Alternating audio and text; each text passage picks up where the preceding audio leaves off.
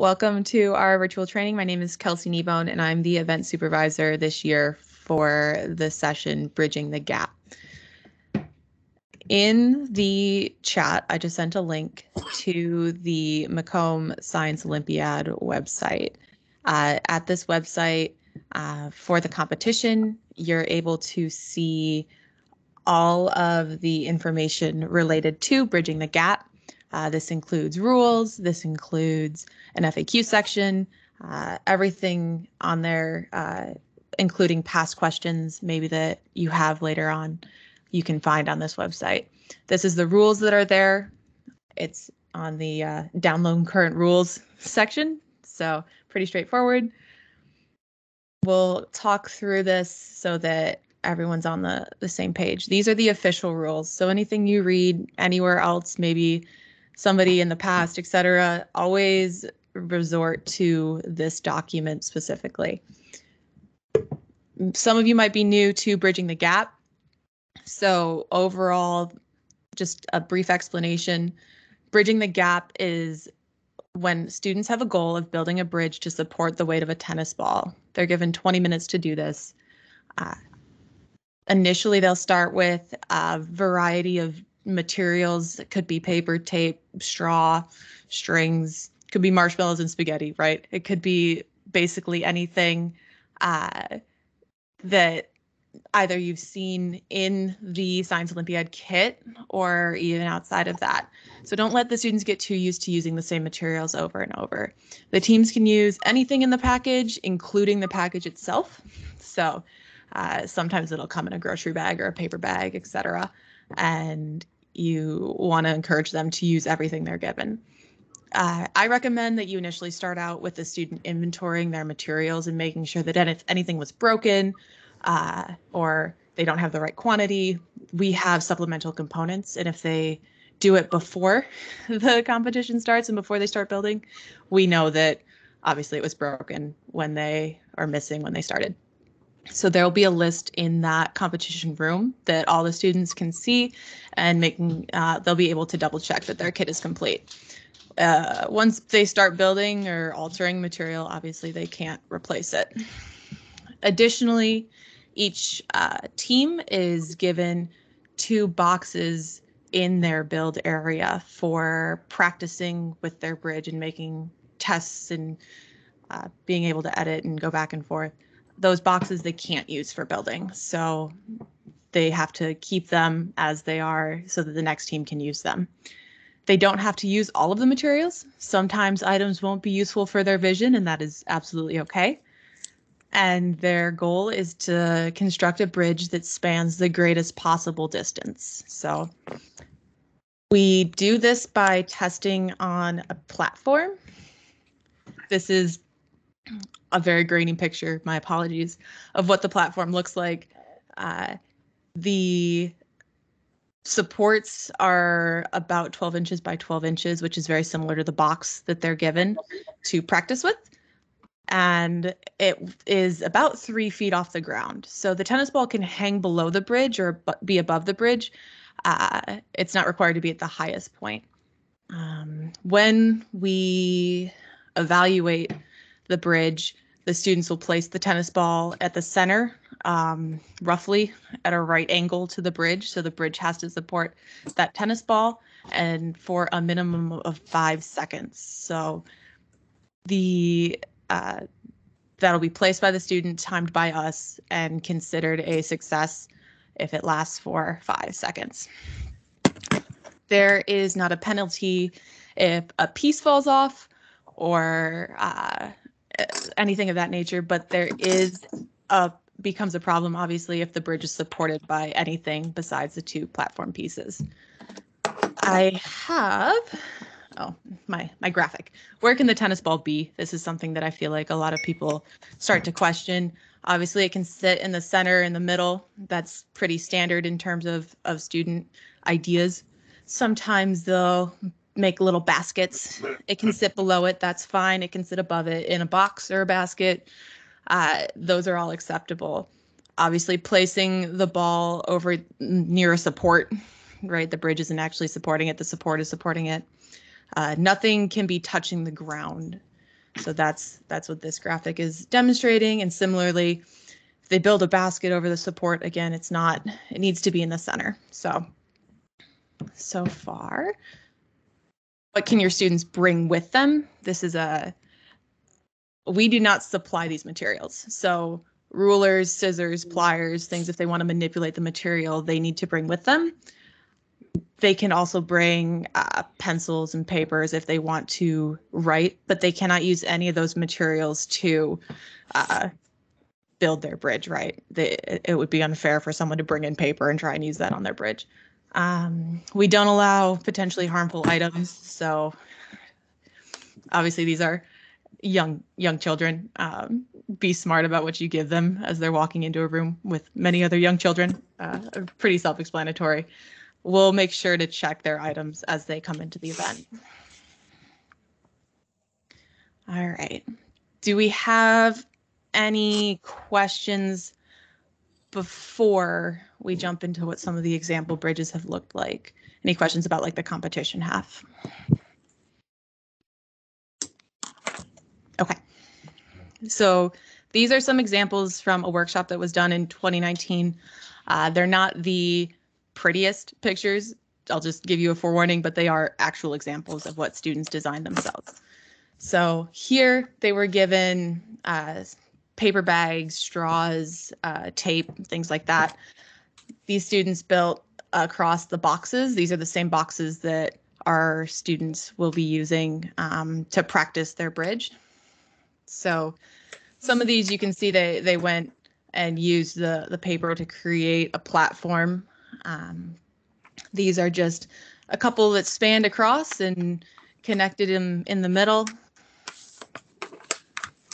These are a wide base per se. Maybe that's what you would see is different between this and a previous. This is same, but they're testing it with a piece of wood instead of a tennis ball. So when we talk about what the this looks like when they're in the room, each team's going to have a timer so they know how much time that they will have left. They'll have a test tennis ball so that they can practice placing it on their bridge in their build area, and they'll have the test structure. So they can use all of the 20 minutes. They can use 5 minutes. It's really what they end up using at all. Once they finish, they'll they'll contact either myself or another volunteer in the room. There's usually 5 to 6 people in that room volunteering, so there's a lot of people there.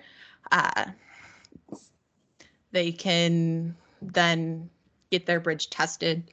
So they'll move the supports, tell us where they want them, place their tennis ball, and do the test. It is important, I want to stress, that your students have a functioning bridge over a bridge that is super long and doesn't work. So a 6-inch bridge that works in comparison to a 3-foot bridge that doesn't work, the 6-inch bridge is worth more points overall. So the fact that it can support the tennis ball for 5 minutes will be more important for that team. We do measure the distance between the pedestals, not the overall length of the bridge itself. So if the bridge has to overlap both pedestals by 12 inches to support, that additional 2 feet is not counted in their overall length. We weigh the bridges for tiebreakers. Technically, from there, the lightest bridge wins. It's very rare that it comes down to that. There's usually a big enough difference in between the bridges. Other information. It's an official tennis ball. So about 6.5 centimeters with a weight of about 58 grams. So if you want to make sure that that's exactly what you want. And lastly, they'll be in the room itself. We set up small little cubby areas for each team to work with. So obviously tell the teams to try and keep their eyes on their own projects and all of that. We do our best to keep them from looking at each other, but there's only so much you can do in spaces like that. All right. that's a lot of information really fast. I want to open up the floor. Erin, yes, question. Hello. I'm wondering, so in one of the pictures, it looked like one of the bridges was taped to the supports. That is not allowed. Correct. That is not allowed. That is not allowed. Your bridge has to be supported. It can't be, if you say like a suspension bridge where you would hold it down on the support. It needs to be free standing by its own. In addition, thank you, the bridge cannot extend past the end of the support. Okay. So both sides here, it needs to end before, I don't know if you can see my mouse, it needs to end before the end of the platform piece. Yeah, so they can't hook it around the edges. Correct. Okay. Next question. When they call you over to do the test, it's only one time, either it works or it doesn't? Correct. Or, okay. And they're allowed to test in their area as many times as they can in their 20 minutes in their build. It's just the final test, the official test that they do will be a one-time event.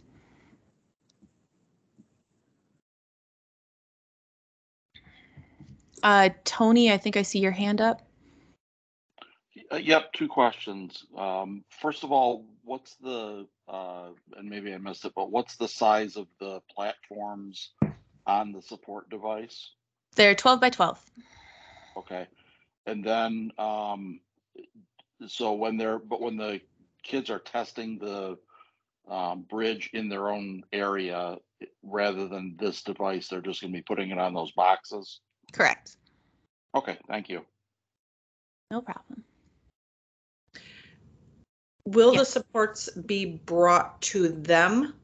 No, they will bring their bridge out to a separate area.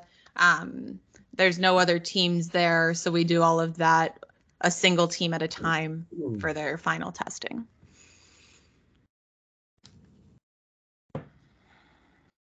Be careful moving it. Yes. They are very, the coach? very gentle. The coach is not allowed in the room during this event. You send one or two students in and they do the entire thing by themselves. Okay. Good question. Thank you. Bummer, we won't get to see them do it. So do you have recommendations for these practice sessions? You know, what are, you know, if we're getting the kids together and we're having them practice, we have the supplies from the school. So do you have any recommendations for their builds and their practice times? This is the first time I've done it. Sure. No, absolutely. Generally try and give them between 5 to 15 different types of material, reminding them that depending on the materials they get, it could be all of the bridges are going to end up being very short, or all of the bridges could be very long. If they get in a mindset that all of my bridges are always, 32 inches or something, right? Like you don't want them to have that mindset. That you want to teach that flexibility, teaching them that they can use everything or just parts. There are some videos online of maybe like science programs who build bridges in their classrooms that can help as well. Here, you know what I'll do? There's a sample list on the website, but I'll also put it in the chat here of what the 2016 materials were. So you can kind of get maybe just a little jumping off point. I don't know how that's going to copy and paste. Hopefully that went well.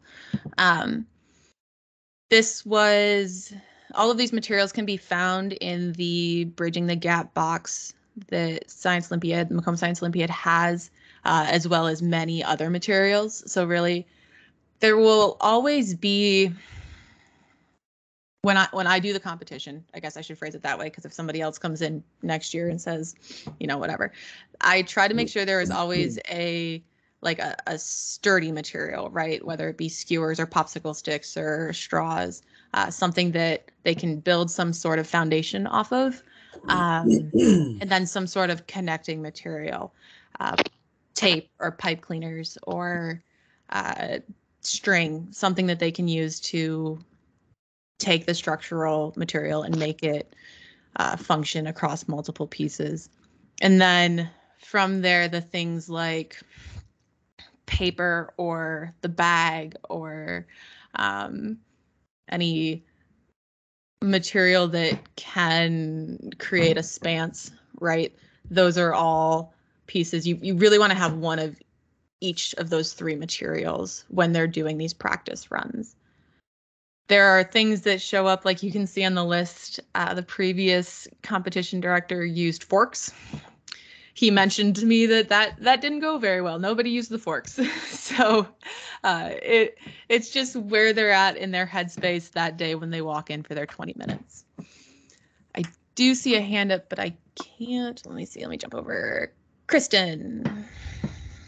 Yeah, I just wanted to clarify, are the coaches not allowed in while the kids are practicing, or are they just not allowed in for the final test? The coaches are not allowed in for the entirety of this competition. We put black trash bags up on the windows so that no one can see the materials beforehand, and it's very much like a mystery fun competition for the kids. Okay, thank you. Mm-hmm. Hey guys, this is Manish with Macomb Science Olympiad. Couple things. One thing that has worked for me, being a head coach a long time ago, is throw a whole bunch of different material at kids. And when they are done building it, help them. How could they extend it, right? I mean, if you have a piece of paper, you can roll it and use just a little bit of tape on it. And that is going to make a really, really strong structure, right? So whole bunch of different materials and practice. Almost all of our events are no coaching allowed. Once they come in for the tournament, no coaching allowed. Some of them are closed doors, but even the sessions that are open, like depending on where this is, I think we do allow you to watch from certain distance in events like simple machines, water bottle rocket, ping pong parachute, or ping pong propulsion. You are allowed to watch, no problem, but you cannot coach. So when kids come in, they are the ones running it. Last year for this competition, your coaches were able to see through a window while we were doing the final test, but they weren't able to see any of the build process. So it was almost a surprise for the coaches to see what the teams had built while they were doing their final test. I don't know if we'll be in the same room this year or the same space, right? Obviously things change. That was just what it was in a previous year. I think we plan to be at Macomb Community College, which is much bigger than what we hosted last year. Last year was our first year that we had to switch because Macomb was not open for us. But this year, the plan is to be back at Macomb South Campus. And it's a big campus.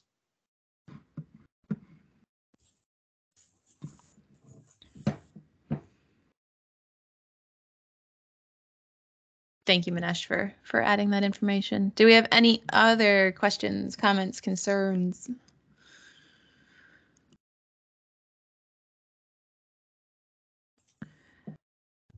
Okay, so like Manesh said at the beginning, this will be available on YouTube in a couple days once it's complete. If you feel inclined to re-see this, there's a very similar presentation that was given last year for the coaches the coaches workshop, so you can check out that one. It obviously won't have the same questions as here. I do see in the chat from Tom, do 2 student teams have the same amount of time as a 1-person team? Yes. All teams have 20 or have that build time. So.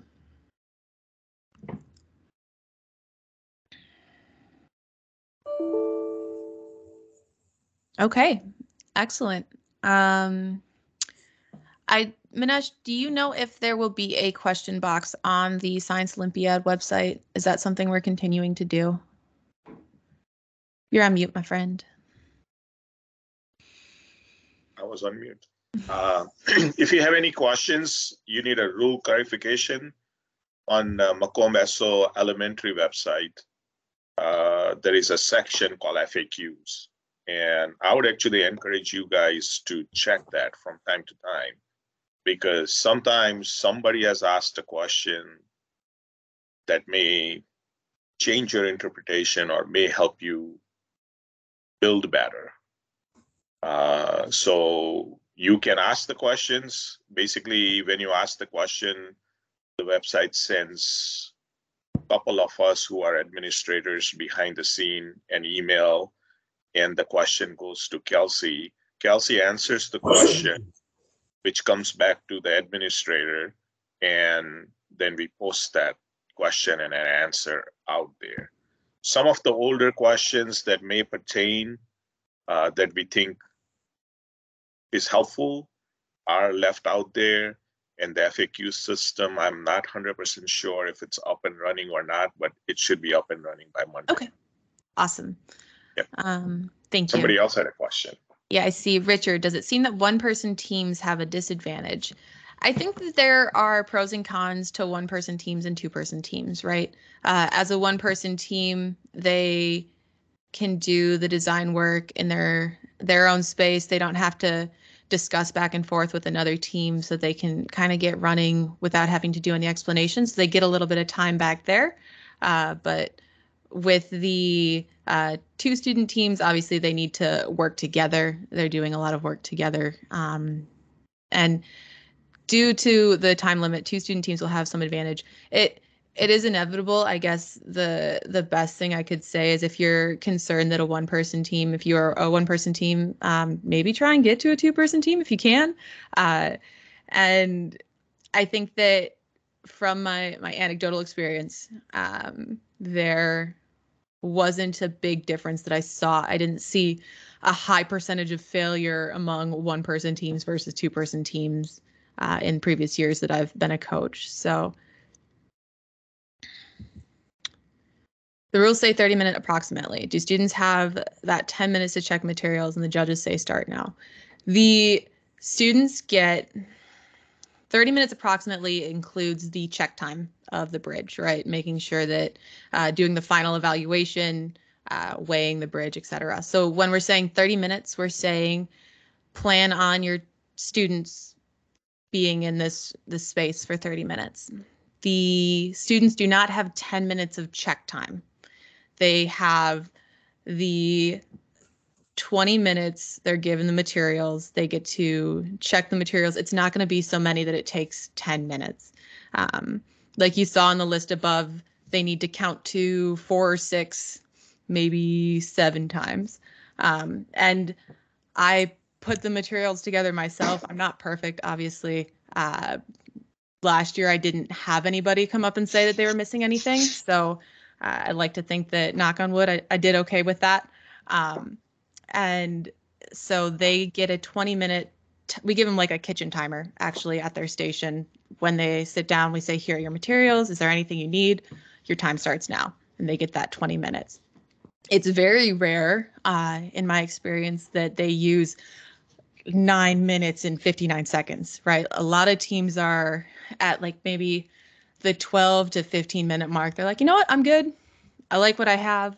And they come test it out. So I don't think that they really lose anything from this, checking their materials during their build time. Thanks for the question.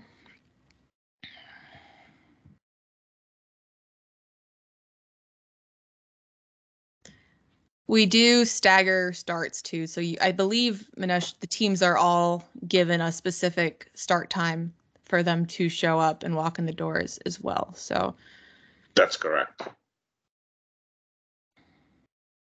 Thank you.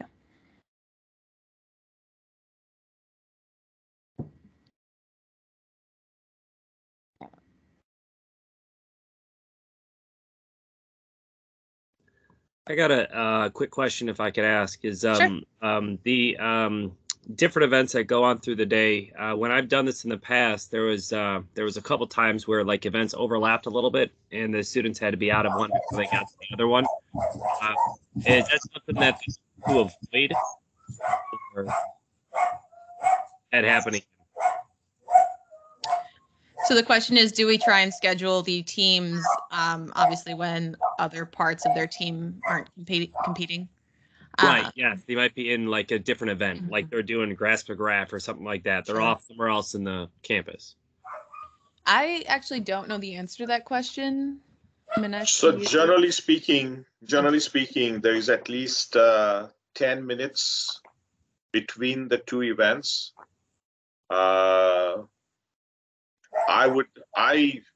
If I was coaching, and if I had a couple kids who had back-to-back event, I made sure that everybody understood, had a chance to visit the campus, because this puts a lot of frustration on kids because they are running short. We don't know which direction the next building is. So I think our preparations, us as a coach, parents, helps a lot. And generally speaking, we are on time. So that 10 minutes is plenty of time for you to get from point A to point B. I know it's tight in some cases, especially if you, let's say you are in the rec building, the gym area for an event, and then you have a event all the way in B building or C building. It's a little bit of walk, but we have done a lot of due diligence, and we have made sure that that 10 minutes is plenty of time. Thanks, Minesh. Yep. Does that answer your question? Oh, here. Are the event times already identified? I don't have that answer. I don't believe so. I think that that's something that's still in process. So be on the lookout, I guess, for that information. Perfect. Thank you. Yes, it did answer my question. Thank you. Appreciate it. Excellent. The schedule will be out shortly, so you can look at it. I believe a draft schedule is already out there, so you would know. For an example, let's say right now, me and Kelsey are doing this event, and I believe John Ogden is doing Charged Up.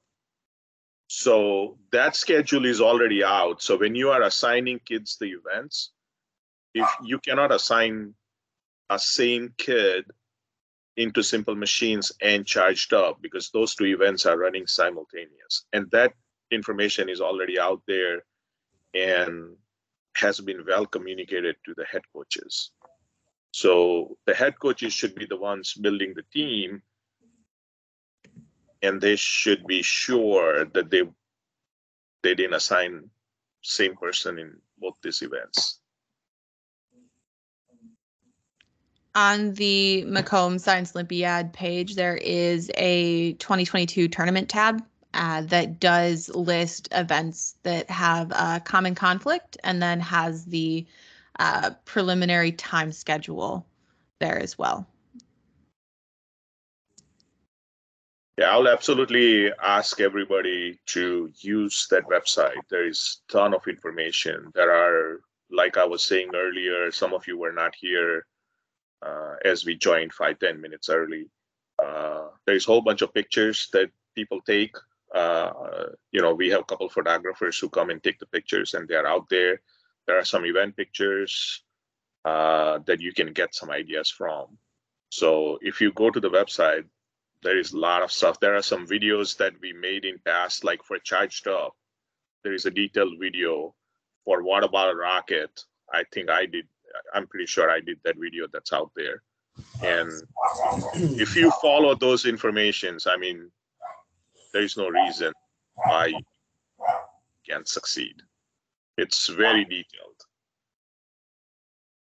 I reshared the link to the website in the chat. It is 10:30, which I believe is our stop time, and I don't want to hold over anybody who needs to jump to a different discussion. So like Manish said earlier, use the question system on our website, the link that's right there, to if you have any lingering questions, but always, again, check the rules. They might be there already and addressed. So thank you all so much for your time. I hope you have a good rest.